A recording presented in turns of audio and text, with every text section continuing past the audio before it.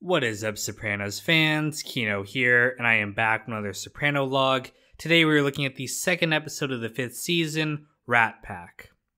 Now, Tony meets with Jack Masserone. Masserone is the person in charge of their construction projects. He's a civilian, not a mobster. Now, Jack gives him a painting of the famous Rat Pack, which is the title of this episode. It's the group of Frank Sinatra, Dean Martin, Sammy Davis Jr., and others. But what Tony doesn't know is that Jack has turned informant. He's informing to the FBI. We see a meeting with all the rats at the FBI headquarters. Ray Curto is there. He actually recorded the audio from the meeting in the season 4 episode For All Debts, Public and Private. So we hear Tony's speech about, making some earners right here again. Later on, Patsy informs Tony that the feds were following Jack. And they're not sure yet whether, Jack has turned informant or if the FBI are just following him for now. Tony tries to feel him out. He has a meeting with Jack and, he feels him all over for the wire and is just trying to get a sense of if he's turned informant or not. But he really can't decide. He struggles with it for a little while. There's even a great scene of him taking the picture of the Rat Pack that Jack gave him and putting it on the mantle. And he actually puts the pictures of Jesus next to the painting down, like facing down. It's a really striking image that, he's putting up this image of this classic Hollywood American entertainment industry up and then putting down the picture of Jesus. I think it's very symbolic of the show. But ultimately, he decides that Jack is probably an informant now. Jack said that Tony had lost weight, which it's very clear that he hasn't. So in his mind, that is Jack just trying to play Tony off. So he decides to have Jack killed, and later on the FBI find him in the trunk of his car. Meanwhile, Carmine Sr. passes away. And this is a good time as I need to bring this up, but I didn't know that the actor who played Carmine Sr. in real life is Tony Lip, who the movie The Green Mile is partially about. The character that Vigo, however you pronounce his last name, is playing is the actor who would later be Carmine Sr. So that's an interesting detail. But at the funeral, tensions arise between Johnny Sack and Little Carmine.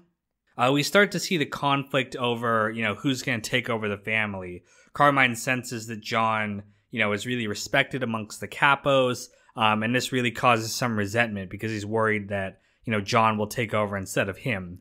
So this is where we see that conflict really start to brew, which will be featured prominently this season. Meanwhile, Tony's cousin, Tony Blundetto, is released from prison, played by Steve Buscemi, who had, at this point, already directed some of the episodes of The Sopranos. But Tony has a party at Vesuvio for him. All the gang is there, except Tony B's family, who is missing.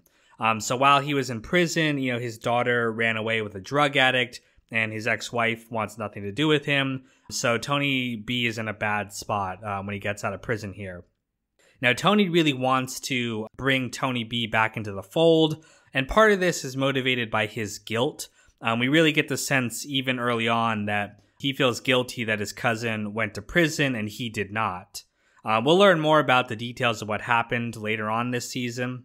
But there's a great scene where Tony is watching a Band of Brothers, another HBO show, and, talking about soldiers in this life take bullets for each other and things like that.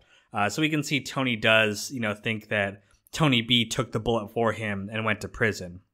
But Tony B does not want to join the mob family. Instead, he wants to go straight and become a massage therapist.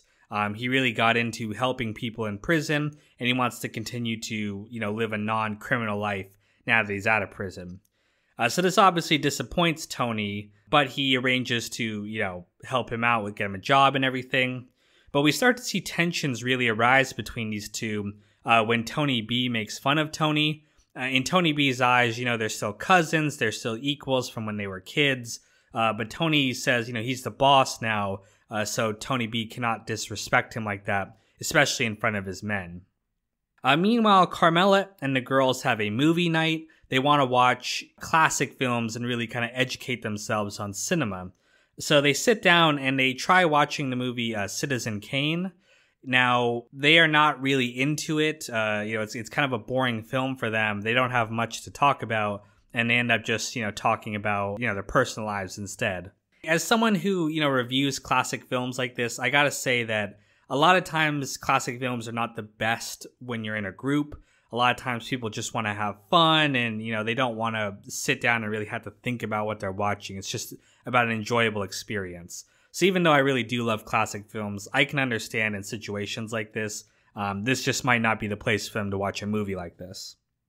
Adriana is a part of this group, she's a part of the wives, but she feels really guilty about being an informant. It's really starting to mess with her that she's living this double life, and she almost confesses to the girls, but she ultimately decides to just run away and leave.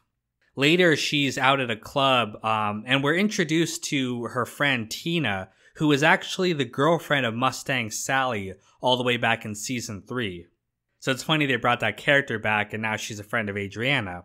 But Adriana really starts to get upset with Tina when she sees Tina flirting with Christopher and making all these sexual jokes, and she can see that Christopher's attracted to her. So at the end of the episode, she actually rats on Tina for stealing money from her employer. She tells her handler about this, and it's implied that they're gonna, look into it and maybe arrest her. So she's, in some sense okay with being a rat if it helps take care of problems in her life.